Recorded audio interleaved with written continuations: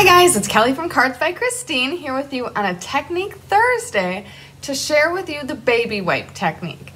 So, now if you follow Cards by Christine for any amount of time, you will absolutely recognize this.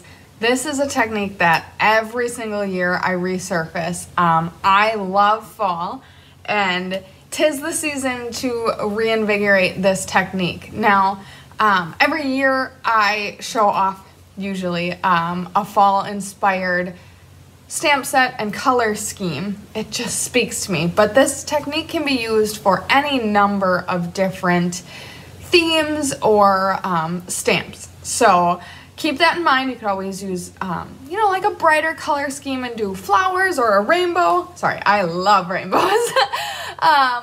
And show off some really beautiful stamping. So let me show you how to facilitate this look, and hopefully you'll fall in love with it just as much as I do.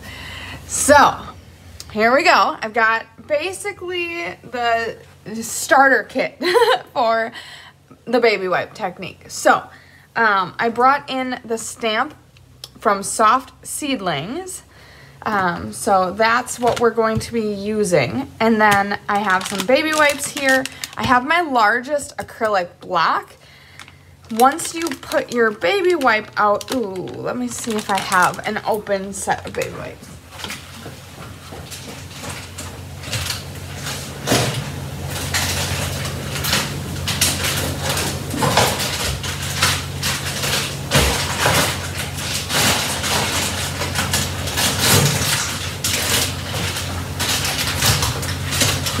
All right, so, silly me, here we go. Sorry about that.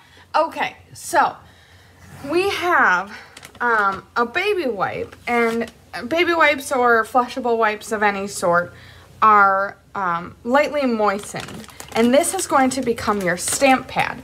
So you're actually going to be utilizing your re-inkers instead of a stamp pad.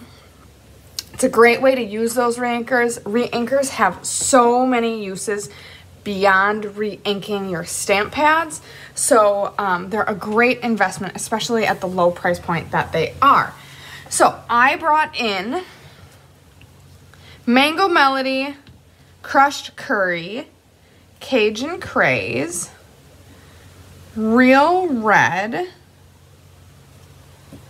Cherry Cobbler, and Mary Merlot. This is like Autumn 101 right here. And what we're going to do is we're going to drop these ink drops onto this moistened towelette, which is going to create a place for you to stamp. Now I'm kind of just gauging out how big of an area I need to cover.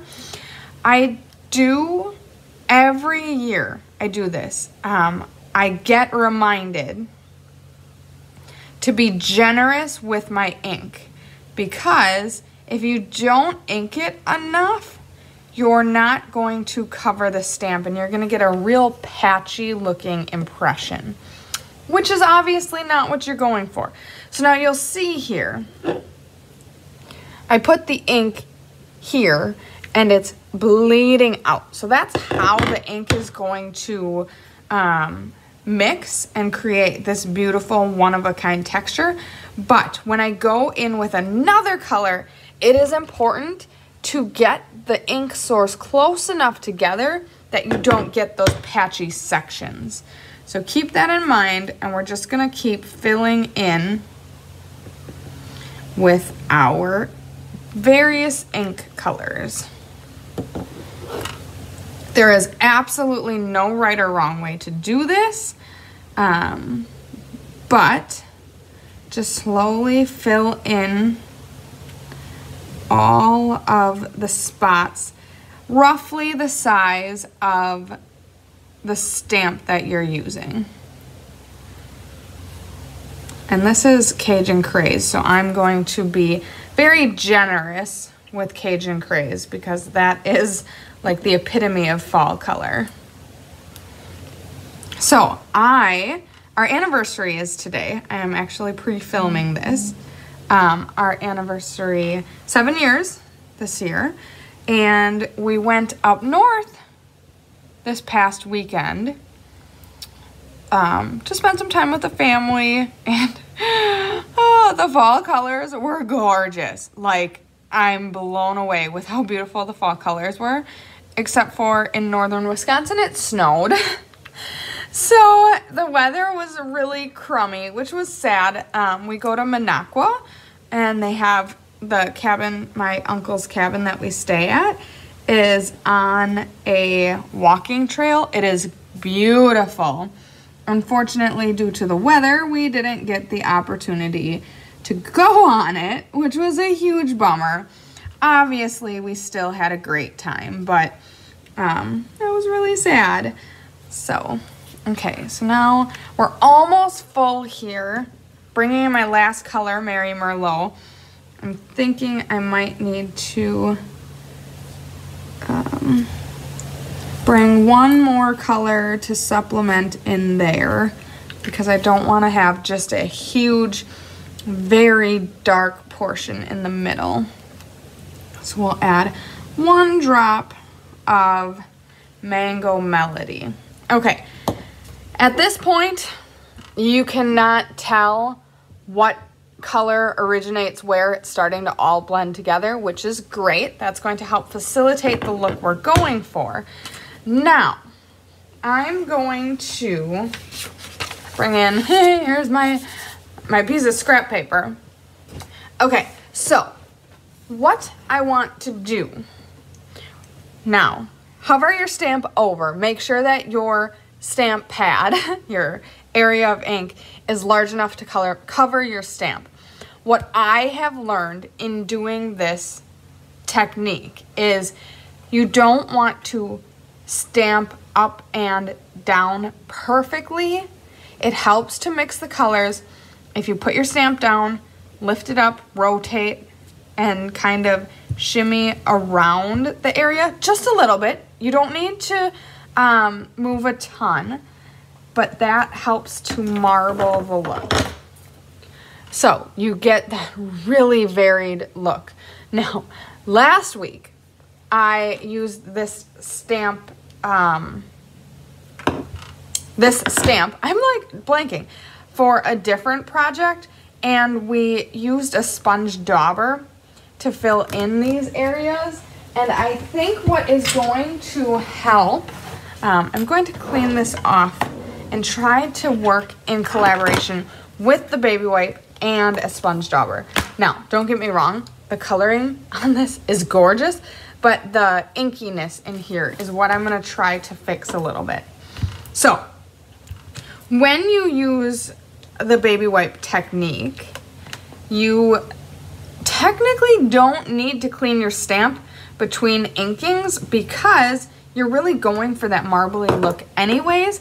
But because I'm going to try a little bit of a different technique here because of the distinctive pattern of this stamp, I'm going to clean it off just so that we get a better idea of whether or not this adaptation of the baby wipe technique is going to work or not. So let's go again. Okay, so now I'm going to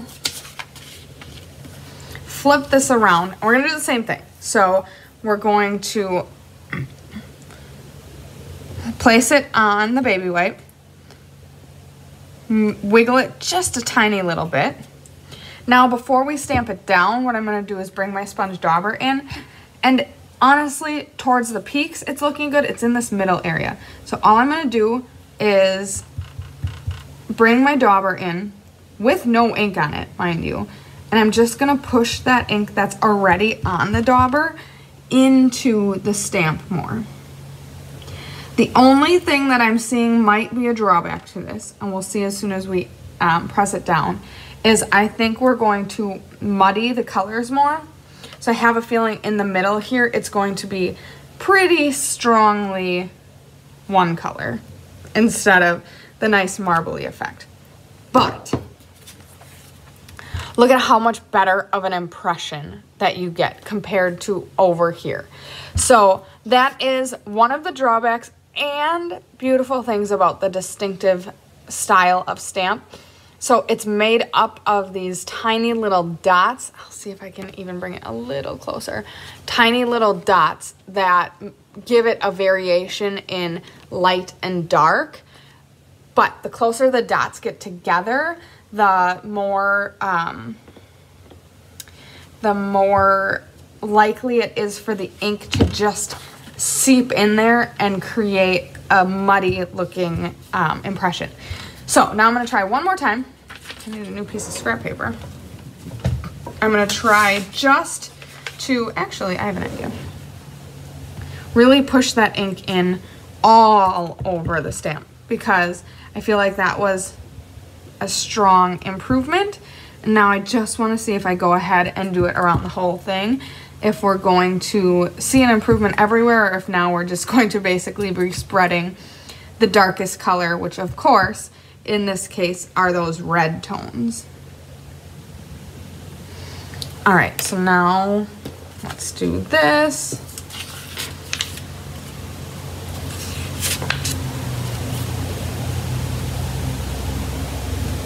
I know this doesn't fit perfectly, which is fine. Just want to see what way it's going to fit the best.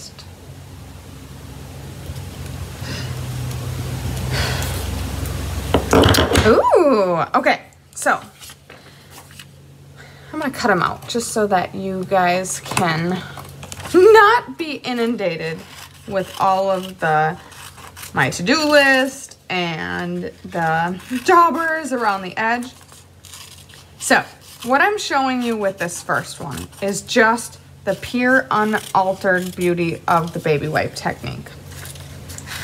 Definitely worthy of commanding attention. However, with this soft seedling stamp and the distinctive stippling pattern that it's made up of, it does flood those pigments. So of course, you'll see the evolution as we go from one to the next. Main benefit to not using the dauber is that the colors are the most pure. So you get those nice light yellows that as you go down the spectrum, you notice are not as present. So that obviously comes from mixing the sponge dauber as you go. That is also why, as I was going, I was tapping the color off. Obviously, unless you're using a new dauber every time, there's still going to be some of that red pigment in there. And that's why you get that mixing as you go. But the main drawback to not using the dauber is the fact that you have those flooded stippling patterns. If you are using a different stamp, you're not even going to have that issue, because right off the bat, you're going to be using a more structured stamp that has more strong lines, and you won't have to worry about it. So this is just more of a factor with the stamp set that we're choosing. And that's why we're experimenting as we go. So the next one, I brought the dauber in where I knew the ink was the most struggling and creating the muddiest part of our image. So that was just the middle. You'll still see along the edges, and I have actually ignored the helicopter in all of these. Along the edges, you're still getting that more variation in the coloration. But in the middle, you are starting to notice more of that red and dark orange mixing. Then the last one, I did go around the whole leaf, and that's where you're seeing the most muted color palette, mostly reds. Now, that being played in mind as we're doing something like this, maybe knowing how this stamp set works, the next time I would maybe pull out the Mary Merlot and be less generous with the cherry cobbler, in recognizing that we want more of the yellows and oranges to shine through. Maybe I'll do that next. And then you do still get that very nice stamped image because we cleaned out some of the cells. Okay, so I'm gonna set those off to the side, and then we're gonna try something else. Just for kicks and giggles, I kind of want to do just the helicopter. I pulled it aside. And we could do just a sentiment. Okay, let's see if I could set this up that it says hello with the little helicopter, and then we'll try a altered color scheme. So we'll do more yellows and oranges and less with the red tone, although red in the trees is just so gorgeous. Okay, so I'm gonna bring in my, I think this is it's a C, my C black. Get that on there. Okay, so we're still using that same quote-unquote stamp pad that we created. And now I'm going to lightly, no clue what colors were up there. It's looking like a lot of reds just off the bat, but that's okay. And I just kind of daubed it around a little bit. Oh, look at that hello. So that's why I'm saying, didn't need to bring a dauber in on that at all. Ooh, I can't. Let's see if that helps. Didn't need to bring a dauber in on that at all because it is just a line art. And you get that great transition from probably cherry cobbler up to crushed curry and down to Mary Merlot on the O. So I love that. Of course, at the top, when I flipped the stamp over, I could tell that I hit a patch of a lot of red to begin with, which is funny because that's what we're challenging. So we've got the red tones going into the Cajun craze. I did sponge that, kind of lighten, soften that with the dauber. Now, this is a little messy. So you're gonna see this live as I transition to a slightly amended color scheme. So we're going to just discard the baby wipe. Now what I'm gonna do is I'm gonna bring in another baby wipe just to clean this black off. If I was done, I would just take this under the sink and wash that all off. I probably could still do that, but I'm just gonna use another baby wipe. Just wipe this all off and start fresh. So we're gonna wanna let that dry just a little bit.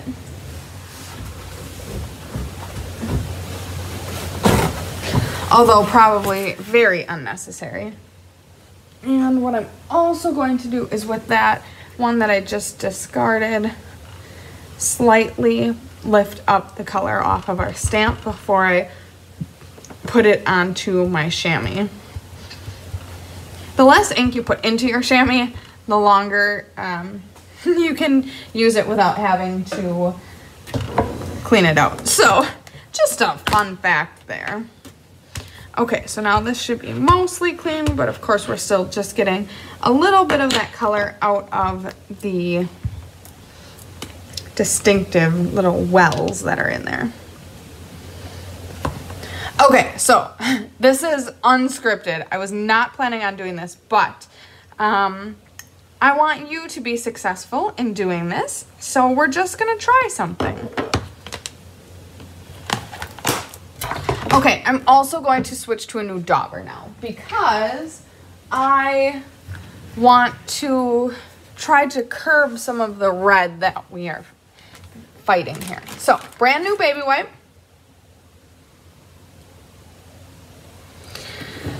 Okay, now, same stamp, so same relative size that we're going with, and all I'm going to do is pull in my color palette. So, this is the color palette that we used. I'm going to pull the Mary Merlot, and I'm going to be heavier on the left side of the spectrum than the right. Okay, so that would mean starting with our Mango Melody. It's funny, some of these daubers squeeze easier than others, and some of them are just real challenging.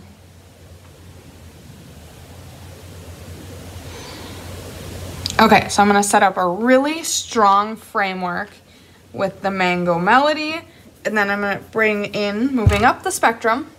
So next is going to be crushed curry, and I'm going to be much more intentional about filling in most of the area with the two yellows, and then I knew I was missing a color. I don't have pumpkin pie. So first of all, that would have helped a little bit because it would have brought one more lighter color in. So give me a second while I grab the pumpkin pie.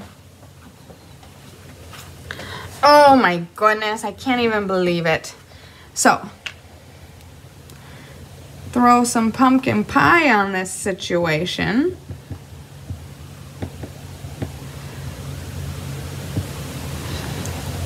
So I have a feeling we're gonna see a big difference, not only in our intentionality of how we inked it up, but also in the fact that we brought in that lighter orange that's gonna help with the gradient. Okay, so now we're at Cajun Craze. So now we're starting to bring the darker colors in, which is fine. They're still a definite part of the transition into fall. But I bet if you did the playback of the video, you would see this is a lot more filled in than our last one was already. And now we're finally just bringing red to the table.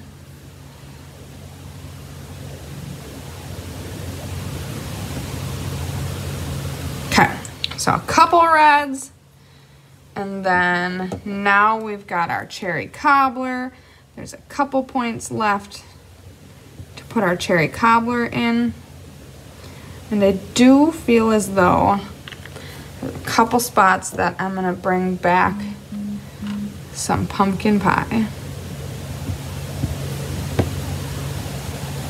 Okay, it's a gamble. It's always a gamble how this is gonna turn out. So, let's see. Did I cover my area? Close, not quite, but I'll probably just go ahead and wiggle more then. Okay, bringing in a new piece of cardstock.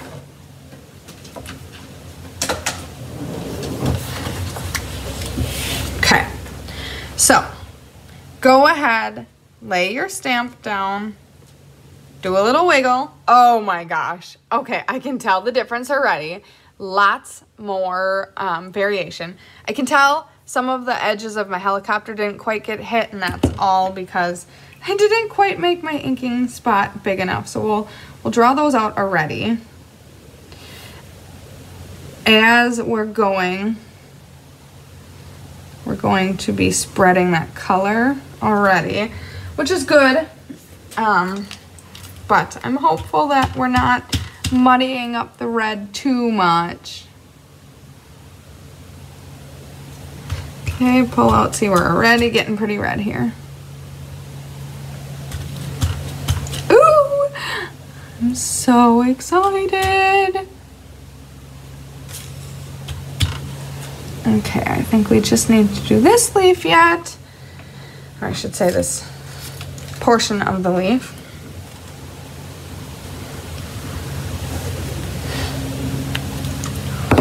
Whoa, she's beautiful. And while we're at it, we're going to do this little guy as well. Okay, so now get my dauber as cleaned off as possible.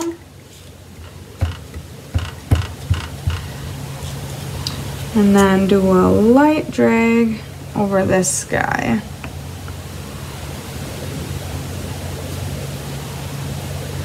Oh, I smudged a little bit. You'll see I didn't lift up completely perfectly on that hello. But look at how gorgeous these impressions are.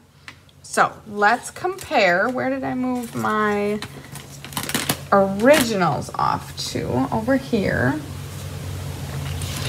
Now, where you dip your stamp into is going to dictate your color scheme even a little more than this. Because, you know, if I was in a heavy red area, it would have pulled in more of those colors. But you can definitely still tell the variation in how we intentionally were lighter on this one than this one. Because if you were to do the same technique next to each other. So these are the ones that we experimented with on the side. versus that's the same technique we use there and that's the same technique we use there. You can definitely tell we're trending lighter over here. So this technique, I just love it. It's something that I do year after year after year, and you always learn every year. I've filmed this technique at least 3 years in a row now. So, and every year you learn something new, you try something new. I'm very pleased with how this turned out. I hope you love it. I'm sorry I don't have a card design to share with you, but you can absolutely tell how this would be the focal image of your design. So go ahead, stamp it. So like I'm envisioning, let's see here, this piece. Either I would have maybe made it a little longer to include the whole piece, but just put it on a mat, throw some ribbon, embellishments. You've got the main portion of your card just sitting right there just off of the stamp. Now, you can continually use this baby wipe, and I would say you can probably get a clean impression for 10, 15, maybe even 20 stamps. You will need to re-ink it though. And with how muddy it gets, you can't tell what color was where. It's going to be hard to re-ink on the same baby wipe. Baby wipes are very inexpensive, so I would, just like we cleaned up and swapped out for a different color palette, I would do that as well. I wouldn't try to keep re-inking on this because you will automatically start to get a muddier looking image. So I hope you have a wonderful Technique Thursday. I hope you loved this baby wipe technique. Please, please, please share with me your comments and let me know. Have you ever used it? If you do use it to create a card or a design or a project, we would love for you to share it. I'd love to see what you made. And I hope you have a wonderful Technique Thursday. And you